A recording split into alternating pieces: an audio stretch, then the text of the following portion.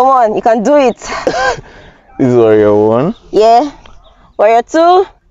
Warrior 2. Reverse your warrior. Reverse my warrior.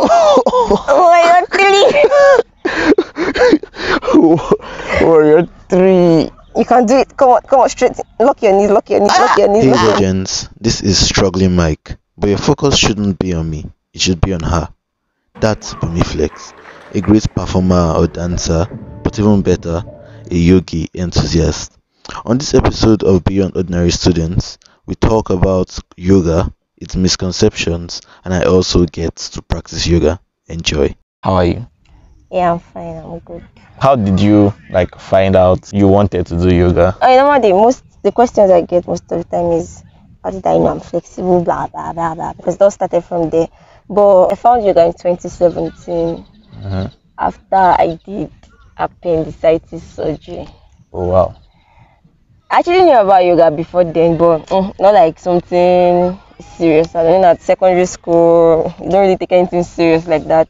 So I was in Bowen, my first semester. I don't know, I just had appendix, so I should go home. I did surgery, so I was like walking somehow, like, you know, when your back is like bent forward, like you can't walk straight. So that's how I was like for 2 months, and I could not stretch. I was kind of stiff, and I was like flexible before then, so I could not do so many things again, and like it was so hard. Then I went on Instagram, yoga. Okay, so yoga, do like yoga for back pain, yoga to stretch your muscles. And okay, then I went deeper into it. Then, now I saw some stretching exercises. I started doing, and gradually I was able to walk fine. Oh, wow. So let's say yoga kind of helped me. So I went into it fully. How was the surgery experience? It was bad. No, Okay, it was bad because on a normal day I don't really have stomach pain. Like I don't usually have stomach pain. The medical students, so if you understand, ladies when they normally in their period they have cramps and all. I don't experience that. So that morning devotion, I was actually sleeping on the floor that night because I had one Mr. Fay's class that time in 100 level when they scare you, lecturer this, lecturer that. So now I was reading for the test, but I was like on the floor throughout the night trying to read. Oh, hey, and I wanted to stand up. I noticed that my stomach was spinning me and all, like it was bad. They should rushed me to the clinic. The nurses were doing their own. Doctors were doing their own. The doctor that now come attend to me now, he was like, the appendix. Just slide it open and bring it out. I was like, wow, really? I didn't do it in Bowen. No, hearing that, will you do it in Bowen? No. It was not encouraging at all. Like my parents came, they took me home. I was even thinking I was going home to eat amala. They carried me to the hospital straight, and that day they removed the appendix. It was bad. It was really bad because I could not sleep on time, and they could not do the surgery for me awake, and it was messy. It was really messy. But we thank God you are here. Yeah, alive, helping us go on the yoga journey. Apart from the yoga helping you treating your back muscles, and has there been any other thing that you feel it has helped you with? Okay, people practice yoga for different reasons actually. You can either be practicing yoga to become more flexible.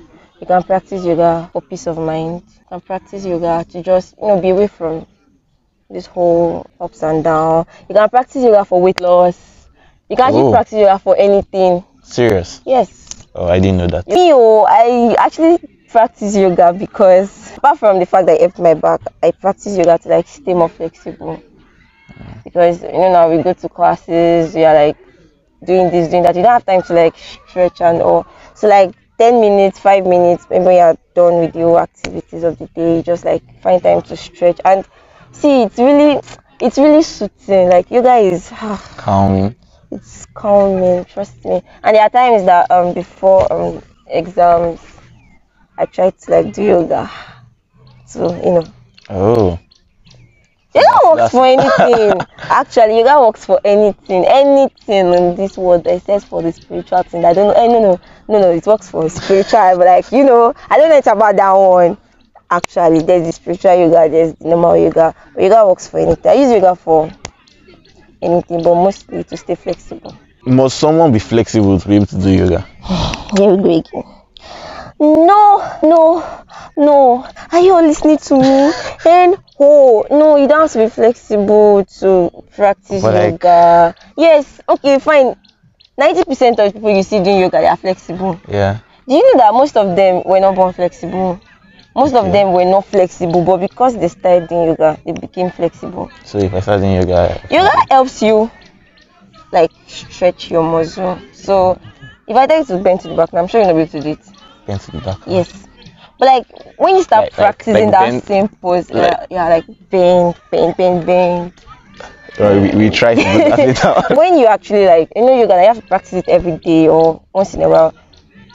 If you continue practicing that particular part of your body, like you keep on stretching it, there's no how. The tightness is going to release, so that part tends to get flexible. So you don't have to be flexible to practice yoga. I mean, they not say yoga always for flexible people. Like I said, you practice yoga for anything, for different things. Me, I practice yoga to stay flexible. Okay, let's not lie, I was a bit flexible before, but practicing yoga actually helped me, my strength, my flexibility. It increased everything. But you don't have to be flexible to start yoga at all. You don't have to. So if you want to start your yoga journey, you can start now. You can start. Just make sure you're following the right procedures. Not that, but I know most people, they just go online, just go and search for something. Say, let me do this thing. Now say your back is paining you, your arm is paining you. Just try to follow the right steps. That's why it's advisable to go for yoga classes, to meet with professionals. Do you have any professional that you can recommend? There are plenty. Like her, I recommend her. I'm not really a professional. Almost. It may small like this. I should be a professional. Not really, but we have them everywhere. You see them. They are called certified yoga instructors. Okay. You see most of them having the whole class gym thing. Do you know anyone that someone can find online? Okay, you guys should check out Official Wave. He's a contortionist and he's a certified 200-hour yoga teacher. If you stay in Ibadan, he actually stays in Ibadan. Oh, wow. He's so good. He's really good. It's so good. We have a lot in Lagos too. We have likes of the Flex. We have likes of in Abuja. We have Cynthia. We have so many of them. It means small. I'll be in Ogun State waiting for you people. That's a plug. So people who want to start a yoga journey, do you have any advice for them? I don't know how to give advice. If you want to do yoga, come and do yoga. But yoga, it's a journey. I mean, forever. It's when you start yoga, it will be so hard to come out of it because of whatever you would find in it and all. So I don't know how to give advice, but I'll tell you, see, yoga is life-saving. You hear different stories about people. Most people tell yoga saved their lives. You know that in Nigeria we are okay. Go to their board. Wish this is lonely.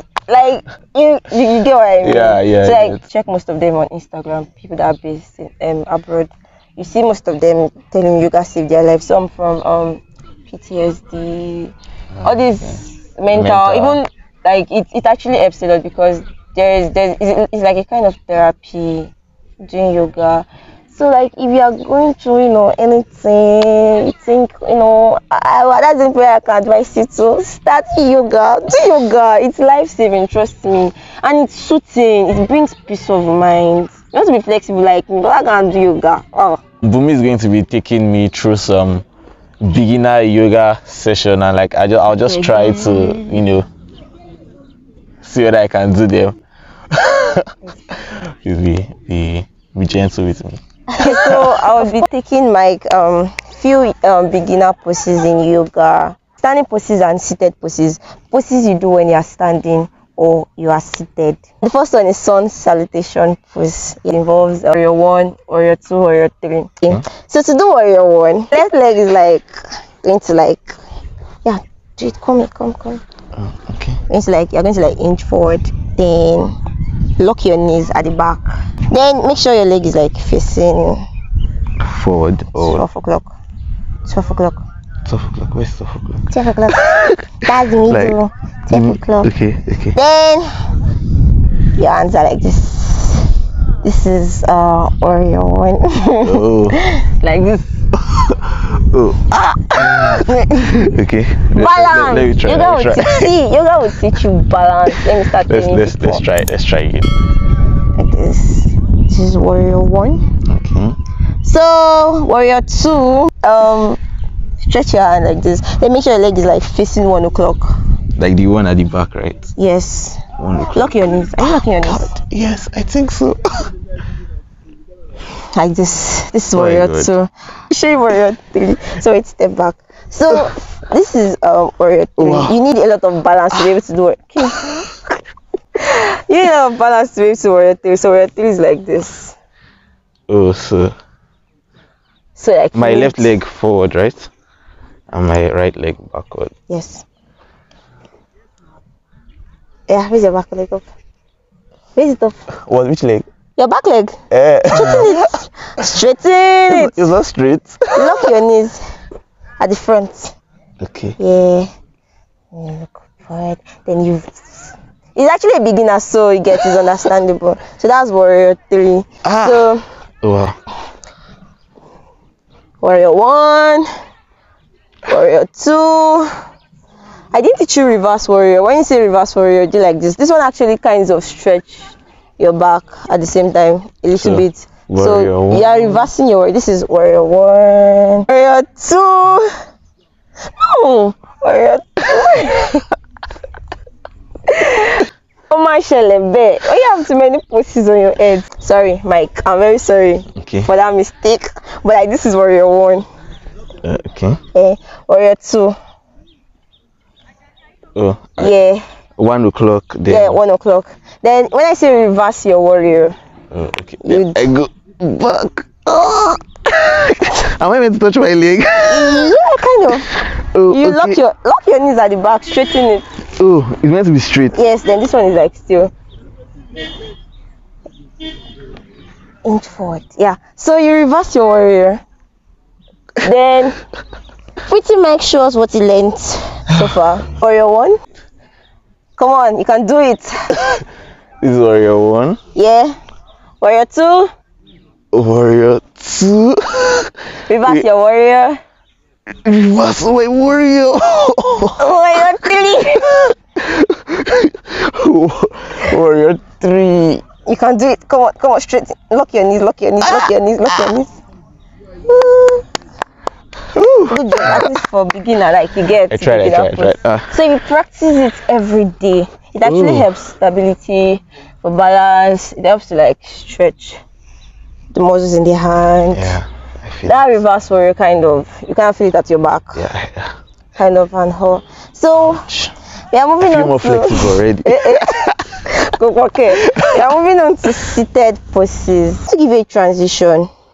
There's this if you do yoga, you should know this popular pose called downward dog variation. I know downward dog. Yeah, show me your downward dog. Downward dog is something like wait, how is it so? You already got it too. Now you're spoiling it. Oh, like this. Okay, yes. Like something like this, right? Yes, kind of. That's downward dog variation because when a dog is like stretching, you see them doing the whole. Oh, okay. So let me show you this transition. Please imagine you are standing. You go to your downward dog variation like this. Okay. Then from downward dog, you move to pigeon pose.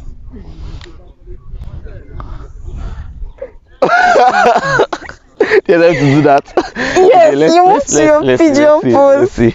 So can you see this transition? You bring your leg back to your downward dog, then you walk to your legs, then you come up. Yeah, so let's go. Okay. Let's go. Go, Myke. Go, Myke. Downward dog. Okay. Then I don't know how do you do this? That you just is this it? Yes, this is it. Almost this is pigeon pose. I'm still meant to remain like this. Yes, but you kind of look upward. Your legs are supposed to be like this at the back. This, like this, like this, sleeping on the floor. Oh, like this. Yeah. Oh. So guys, this is pretty Myke doing pigeon pose. Yeah. But like, am I meant to sit on this leg? Not really. Oh, okay. But I forgive you because you're a beginner. Do you get? Yeah. Yeah. So then, as I'm coming back, I just what do I do? The same way you came from there. Okay. Kind of want to go back to your downward dog variation. Yeah, that's it. Walk to your legs. Then your hands up. We are good to go. I'm not good to go. Oh, okay. I want to like challenge your strength actually. This is yoga, but you're a man, so you're strong. So guys, let me show you something. So it's also seated pose, but you do this when the yogi sits, they mostly sit in either lotus pose or fire lock pose. This is fire lock pose. Like this. Yeah. Okay. This is where you go into the old. I don't mind doing something like this. Actually, you need flexibility to do this. Oh my god. So you do I might be flexible. Who knows? Then your second leg, you put it inside here. Let's go. Yeah. So from here, our hands are on the floor. What? Then you push up. My nails should not disturb me. I'm supposed to like carry yourself up. Oh wow! So God, my legs are killing me. oh, I did it. Oh my god. yeah, actually some people feel pain Yeah. in their knees because you actually have to stretch before anything. You start. But I wanted to challenge, check even out your strength. my triceps. And wow, audio, triceps, biceps, this one, okay. So guys, no matter what you do, just try to like stretch before anything to avoid injury. I'm still suffering from one to date. It's really painful. So like no matter what you do, always stretch, even if you are flexible. How did you get your injury? Do you know that if I say I know how the injury came to be, I don't know, but like I feel it's okay. This is what happened. You know, as a yogi, I'm not supposed to be taking sugar so much. Oh. But my own kind of yogi, oh god. So like, my back is paining me. It has been paining me like for 2 years now. So like, if you notice my Instagram post, I've not really been posting much of back pain. Oh. Do you get? The only time I posted back then was when I was doing this thing with a guy. Yeah, that's. So it actually kind of stretches me, but like I was in pain all those while. So they said it's sugar and all, but then me, I know that one way or the other I didn't stretch before I probably did something. So like it's actually will cause injury if you don't stretch. Yoga is not spiritual. Yoga is not harmful. Yoga is not, I don't know, all this meat. You don't have to be flexible to do yoga. You're not too fat to do yoga. You're not too thin to do yoga. Every kind of body can do yoga. So guys, yoga. Yoga will save your life. This one to do more. I think I'm okay. Are you sure? You can still do more. Are you sure? Yes. Should I teach you how to do the split? Which split? Like normal split. They teach you can't get today, Sha. Hey, that one too. Get your split in 1 day. Get your split in 5 days. Yeah, pity you. Well, you will wound yourself.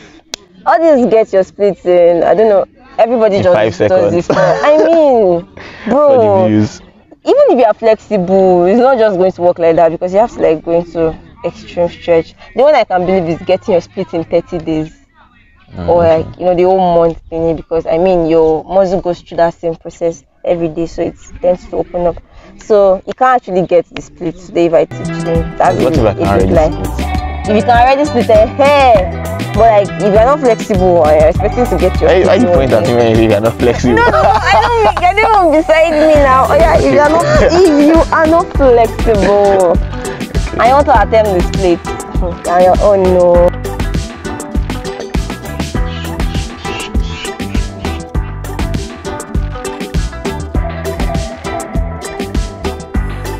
Ooh.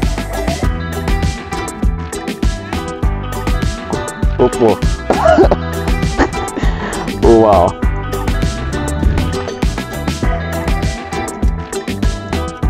Thank you so much guys for watching this video. I remain Bunmiflex and you're awesome. I remain Myke. Make sure to like, comment, subscribe, share, download everything. Editing.